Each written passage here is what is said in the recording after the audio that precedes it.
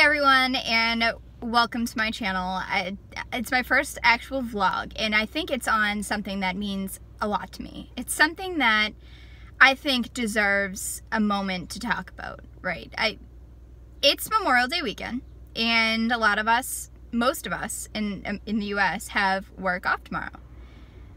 And a lot of us don't realize why we have work off tomorrow. And I've noticed across social media and with people that I know in my life, a lot of the focus has become sales and celebrations. And that's how I'm putting it. So we're getting sales pushed down our throats. I mean, that's what holiday weekends are for nowadays. The companies know that it's a time to spend and a time to grab consumers' attention, which I understand. Being from a marketing background, I completely understand that. But what companies and individuals aren't recognizing is that the celebrations that they are having tomorrow on Memorial Day, they're because of the servicemen and women who have given their lives for this country.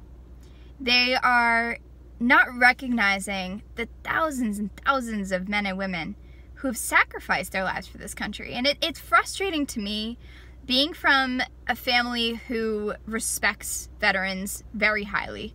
I have family who has been in the military. I just have a really high level of respect for them. And I think a lot of people who are from families that also have that background feel the same way.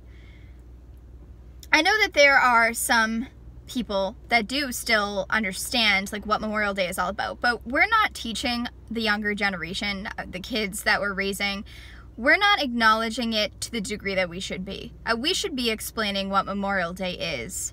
We should be giving time to remember and appreciate and respect those men and women who did give their lives for this country, to remember them, to memorialize them, because that's what it's all about.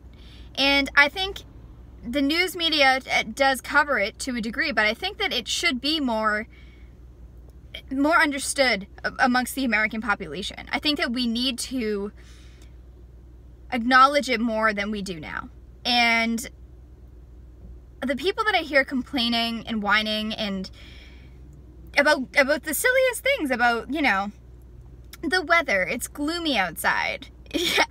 There are things that you can't do this weekend, and how you're, you know, mad about them. Maybe it's ruining your barbecue. Well, you know, you can take it inside, but they can't give their lives back.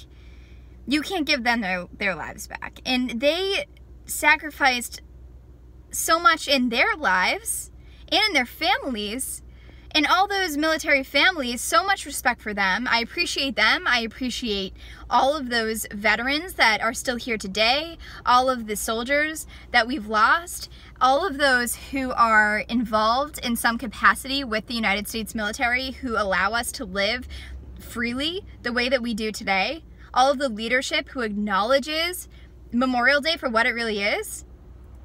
That's what it's all about.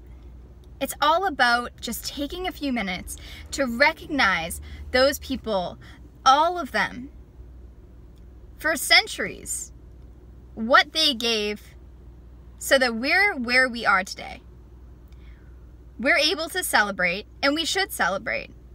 But it's important to remember what we're celebrating and why we have the ability to celebrate. It's because of them. So I hope that those of you who are going to celebrations this weekend, who have family, especially those that are younger, I hope that you will allow yourselves to take a few minutes just to think and to remember and to acknowledge what this is all about, why we're able to celebrate. And I think it's really important. I hope that you'll spread the message too with those in your lives and those that you see on across social media. It's a day for remembrance, and I hope that everybody remembers and acknowledges that. So that's just my food for thought, and I thank you guys for listening, and I hope that you're having a great weekend, and I also hope that you'll take the time just to remember, even if it's just a minute. Thank you guys, and I'll see you in my next video.